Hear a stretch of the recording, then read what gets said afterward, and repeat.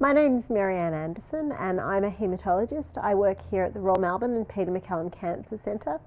I'm a haematologist and my predominant area of interest is in lymphoma and B-cell leukemias. So lymphoma develops in much the same way as any cancer does. So these cells of the body, the normal healthy cells, over time acquire genetic changes. Some patients may be born with genetic predispositions and then acquire changes, or these changes may occur randomly. The changes in most people occur for reasons that we don't fully understand, although in some patients you can point to certain environmental associations.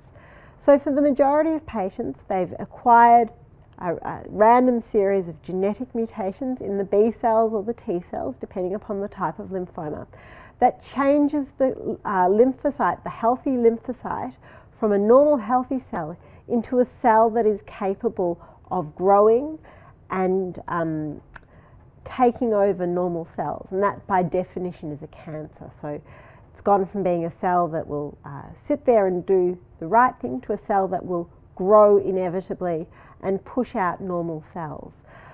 For most patients, and a really common question that I get in the clinic is, why did this happen? And for most patients, I don't have a good answer. And that's not because I don't know my stuff, that's because for most patients, we don't know why it's occurred. And for most patients, it's also not going to affect how we manage them.